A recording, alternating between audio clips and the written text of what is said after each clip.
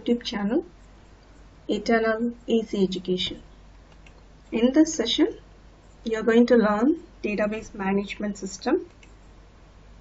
Content of the session is MySQL installation. Before that, you have a recap. What is a database? Database is a collection of tables. I hope you will remember what is a table. Table is a collection of rows and columns. It is a combination of attribute and tuples. Database management system. The management system which manages the database, that means the collection of tables, is said to be DBMS. And you have learnt many database models in DBMS. I hope you will remember hierarchical, network, object-oriented, relational. These four types are given in your book.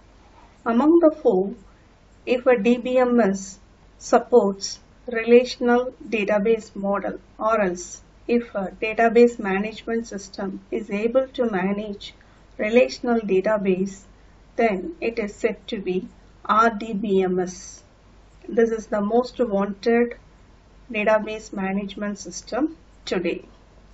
There are many RDBMS in market. MySQL, Oracle, and many are there. But in your syllabus, the content given is MySQL. Let's see an introduction for MySQL and the procedure to install MySQL in your laptop or system. If you are able to install the MySQL, means it will be very useful to follow the next videos to learn the whole chapter easily. MySQL is a database management system founded by Monty Widenius and is named after his daughter name My. I hope you will understand this line. The founder named MySQL from his daughter's name My. Next one. MySQL is open source software that allows managing relational database. So you must know what is the meaning for open source software. Open source, first point, it can be downloaded for free. Second point, the coding can be modified by anyone. Don't think that if anyone can modify the coding means it won't be security based. It is security. It is providing highly security. The thing is, if you are a genius, you can modify the code with the consideration of the authority. Next, it also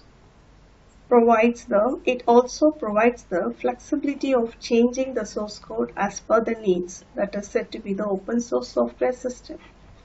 It runs on multiple platforms like Windows, Linux, and it is scalable, reliable, and fast. It runs on multiple platforms. Multiple platform means OS. It's simply give the term to OS. That means the MySQL can be run in Windows, Linux. So it is scalable and reliable. Simply, if our software நம்ம use பண்ணோம்னா அது விண்டோஸ்ல தான் run ஆகும், இல்ல apple ஓஎஸ்ல தான் run ஆகும். அந்த மாதிரி ரெஸ்ட்ரிக்ஷன்ஸ் இல்லாம இப்போ MySQL டேட்டாபேஸை ஒரு ப்ராஜெக்ட்ல யூஸ் பண்றோம் அப்படின்னா அந்த சிஸ்டம்ல இருக்க ஓஎஸ் விண்டோஸா இருந்தாலும் அந்த ப்ராஜெக்டை ரன் பண்ண முடியும், லினக்ஸா இருந்தாலும் ரன் பண்ண முடியும். இப்போ பர்டிகுலர் கோடிங் மல்டிபிள் ஓஎஸ்ல ரன் ஆகும் without any disturbance or restrictions அப்படின்னா அதுக்கு பேரு மல்டிபிள் பிளாட்ஃபார்ம் சப்போர்ட்டிங் சாஃப்ட்வேர். எப்போதுமே மார்க்கெட்ல மல்டிபிள் பிளாட்ஃபார்மை சப்போர்ட் பண்ற சாஃப்ட்வேருக்கு தான் டிமாண்ட் ஜாஸ்தியா இருக்கும். ஃபார் எக்ஸாம்பிள், இப்போ நம்மளோட ஒரு ஆப் இருக்கு, அதை நான் ஆண்ட்ராய்டில் தான் போட முடியும், ஐஃபோன்ல போட முடியாது அப்படின்னு சொல்லிட்டா அந்த ஆப் வந்து only restricted for Android users. அதனோட டிமாண்ட் வந்து ஒன்லி ஆண்ட்ராய்டு யூசர்ஸ் தான் இருக்கும். அதே ஒரு ஆப்பை நான் ஆண்ட்ராய்ட்லயும் யூஸ் பண்ண முடியும், ஐஃபோன்ல யூஸ் பண்ண முடியும் அப்படின்னு சொல்லும் போது அதனோட யூசேஜ் வந்து ரொம்ப ஜாஸ்தியா இருக்கும், கஸ்டமர்ஸும் ஜாஸ்தியா இருப்பாங்க. ஸோ எப்போதுமே ஒரு சாஃப்ட்வேரை டிசைன் பண்ணும்போது அவங்க மல்டிபிள் பிளாட்ஃபார்மை சப்போர்ட் பண்ற மாதிரி முடிஞ்ச வரைக்கும் ட்ரை பண்ணுவாங்க. Next, photo gallery is a database which has collection of photos. So they are giving an example for a database. A database can be any data collection. It may be a student report, it may be a citizen report, or it may be a vehicle report, anything else. I hope you will remember everything. Everything was discussed in previous video itself. SQL, structured query language, is not a database. What is the meaning is, it is not a database means it is not going to be a physical database. It is going to be used as a tool to manipulate the content stored in the database. It is a standardized language used to access the database, and the data are processed to turn into efficient information. SQL query language is a standard language used for accessing and manipulating databases. That means, இப்போ ஒரு அமேசான்ல நீங்க ஒரு கண்டென்ட்டை search பண்றீங்க, இல்ல உங்களுக்கு ஒரு ப்ரொஃபைல் இருக்கு, உங்களோட பேஜஸ்ல நீங்க போன மந்த் என்ன வாங்கணும், அதுக்கு முன்னாடி மந்த் என்ன பர்ச்சேஸ் பண்ணணும், அதனோட அமௌண்ட் என்ன, எல்லா டீட்டெயிலுமே அதுல இருக்கும். I hope you understand. இப்போ நம்மளோட எஸ்கியூஎல் என்ன பண்ணும் அப்படின்னா, அந்த கொரி, அதாவது அந்த லாங்குவேஜோ அந்த கோடிங்கையோ யூஸ் பண்ணி இப்போ நான் பர்டிகுலர் ஃபோனை சர்ச் பண்ணுறேன் அப்படின்னா அதுக்கு சர்ச் கொடுத்த ஃபோனுக்கு ரிலேட்டட், அப்போ 4GB மொபைல் அப்படின்னா 4GB மொபைல்ஸை ஃபுல்லாக காமிக்கும். இதே பர்டிகுலராக 4GB மொபைல் ரெட்மி அப்படின்னு போட்டோன்னா அதனோட டீட்டெயில்ஸை மட்டும் தான் கொண்டு வந்து காமிக்கும். ஸோ நம்ம கொடுக்கறது சர்ச்சில் ஒரு வேர்டோ ஒரு சென்டென்ஸோ இருக்கும். ஆனால் there is a coding behind that when you press the button search.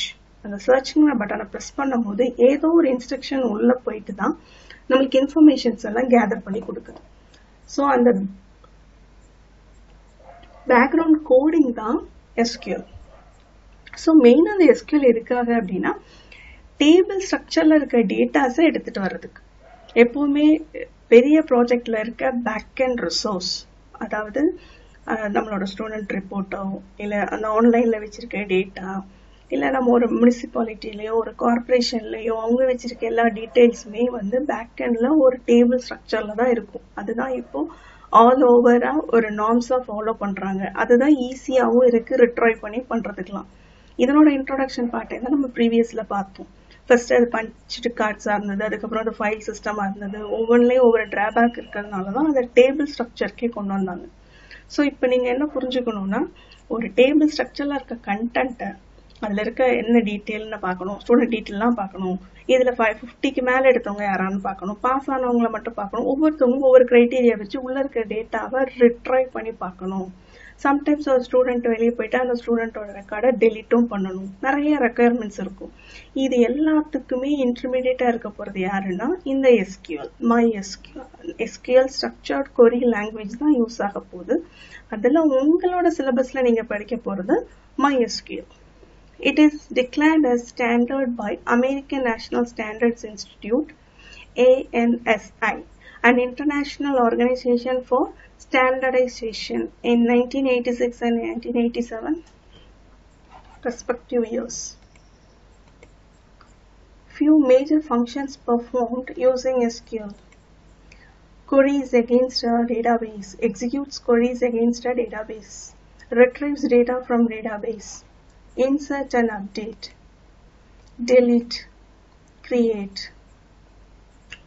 ஒரு டேபிள் கிரியேட் பண்றது, டேபிள்ல இருக்க ரெக்கார்ட்ஸை எடுத்து பார்க்கறது, புதுசா ஒரு ரெக்கார்டை உள்ள இன்சர்ட் பண்றது, ஏற்கனவே இருக்கிற டேட்டால ஒரு நேம் சேஞ்ச் பண்ணும், ஒரு டேட் ஆஃப் பர்த் சேஞ்ச் பண்ணும், இல்ல ஒரு ரெக்கார்டையே டெலீட் பண்ணும். எல்லா ஃபங்க்ஷன்ஸுமே இந்த எஸ்கியூஎல் கொரி லாங்குவேஜை யூஸ் பண்ணி நம்ம ஈஸியா பண்ணிடலாம். இப்போ இந்த சாஃப்ட்வேரை எப்படி உங்களோட சிஸ்டம்ல டவுன்லோட் பண்றது? உங்களுக்கு கொடுத்துருக்க சிலபஸ் வந்து எக்ஸாம் சர்வர். ஸோ நீங்க கூகுள்ல இந்த எக்ஸாம் சர்வர் டைப் பண்ணிட்டு சர்ச் பண்ணுங்க. சர்ச் பண்ணும் first link download exam Apache friends.org, அதுல இருந்தே நீங்க எடுத்துக்கலாம். அதை கிளிக் பண்ணீங்க அப்படின்னா நிறைய வெர்ஷன்ஸ் காமிக்கும். ஸோ இந்த வெர்ஷன்ஸை பேஸ் பண்ணி நீங்கள் டவுன்லோட் பண்ணணும்.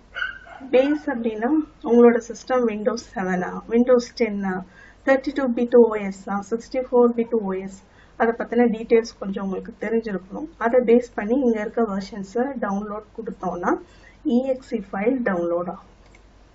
டவுன்லோட் பண்ண exe ஃபைல் இப்படி தான் இருக்கும்.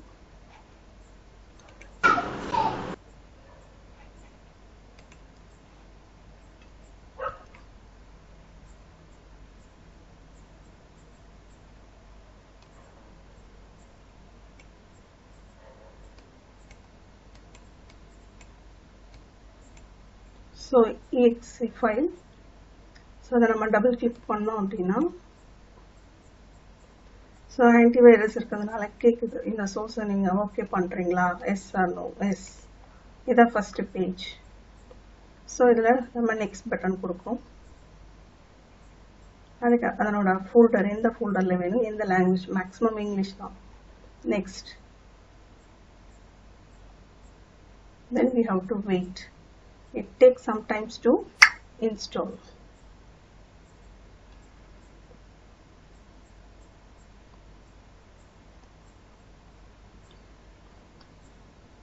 கொஞ்சம் டைம் எடுக்கும். ஸோ நம்ம பேஷண்ட்டாக வெயிட் பண்ணோம் அப்படின்னா ஃபுல் அப்லோட் ஃபைல்ஸும் டவுன்லோட் ஆகிடும். ஸோ நெக்ஸ்ட்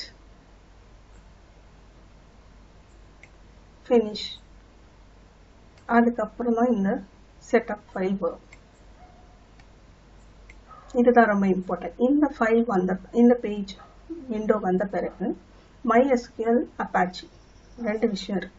இப்போ நீங்கள் அப்பாச்சியை செலக்ட் பண்ணி ஸ்டார்ட்னு கொடுக்கும் போது it should start without any error. ஏன்னா உங்களோட கான்ஃபிகரேஷன் கரெக்டாக இல்லைன்னா MySQL ஸ்டார்ட் ஆகாது. It should be in green and there should not be any restriction points. Firewall settings allow பண்ணாமான்னு கேக்குது. நான் எல்லா செட்டிங்ஸையும் allow கொடுத்துட்டேன். So MySQL start ஆயிட்டதுனால next button ஸ்டாப்ல இருக்கு. இந்த மாதிரி இருந்ததுன்னா ஓகே, உங்களோட இன்ஸ்டாலேஷன் கரெக்டாக இருக்கு, உங்களோட கான்ஃபிகரேஷன் அதை சப்போர்ட் பண்ணதுன்னு அர்த்தம்.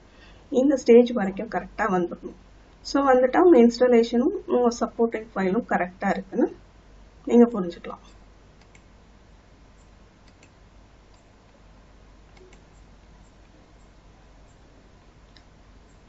Thank you for watching this video. If you like this video, subscribe this channel to watch the upcoming videos. In the next video, we'll see the manipulation, how to insert, how to update everything one by one. It will be useful if you have installed the software. Thank you, children. Have a good day.